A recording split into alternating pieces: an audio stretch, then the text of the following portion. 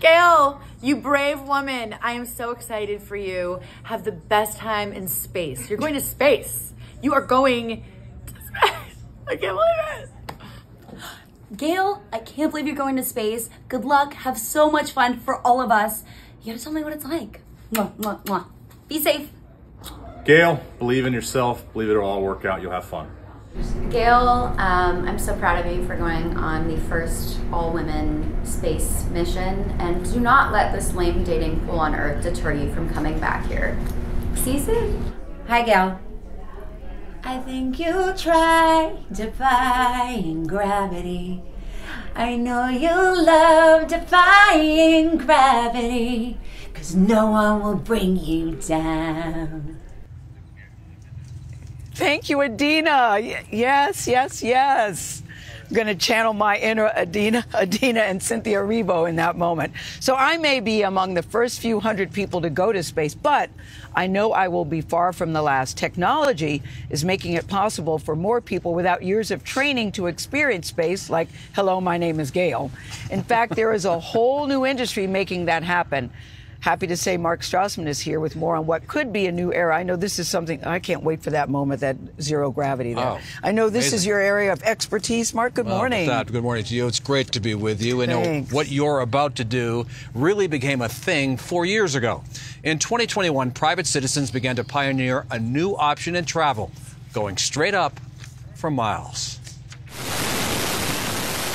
Space tourism, no longer science fiction, but science fact.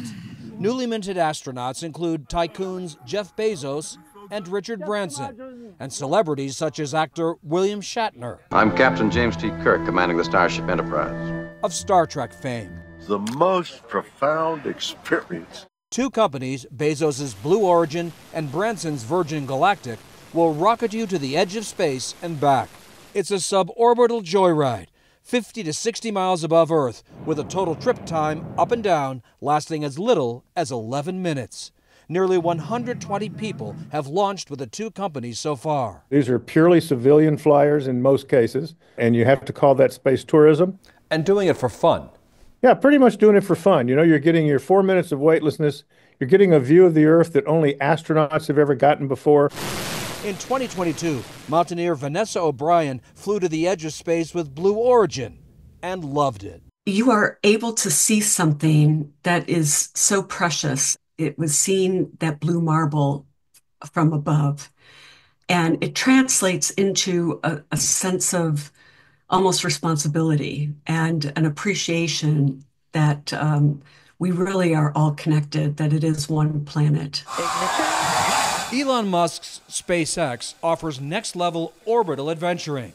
In 2021, billionaire Jared Isaacman financed Inspiration 4, an all-civilian crew of 4. They orbited Earth for 3 days. Another space company, Axiom, has chartered civilians all the way to the International Space Station.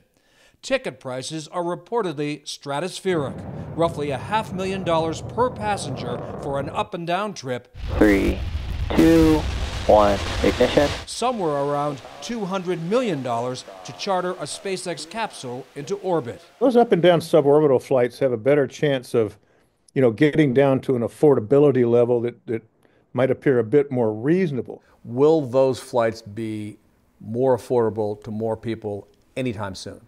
I do think the prices can get down to the point of an around-the-world cruise, you know, something like that in fairly short order.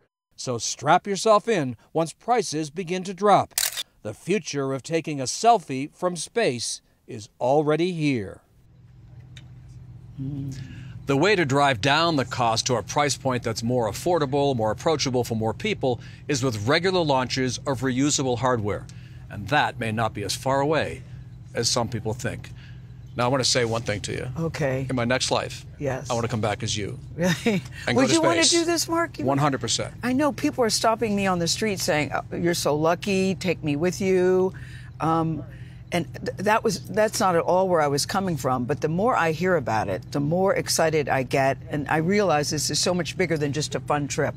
What it represents to young women, to girls, what they're trying to do on space in terms of, you know, looking at the planet in another way.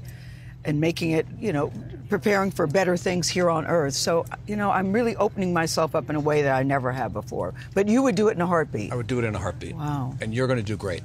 You promise? I promise. Okay. I'm going to be counting on you. Are you going to be there Monday? I'm going to be there Monday. I know. I need to see as many friendly faces. I'll see you when you come back. Yes, because I am coming back. I want to see as many friendly faces as I can on that day.